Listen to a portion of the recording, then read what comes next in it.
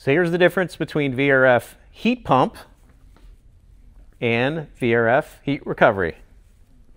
So when you have a VRF Heat Recovery unit, this one is connected to 3 indoor units through an HR box, call it an HR changer. It's connected to 1, 2, 3 indoor units.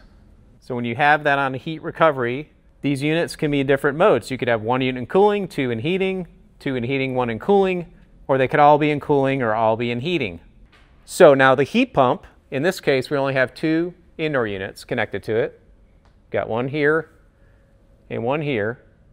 And what makes the heat pump different is you cannot do simultaneous heating and cooling. So for example, both these units could either be in cooling or heating. You can't have 1 in heating and 1 in cooling. That's the main difference between heat pump and heat recovery.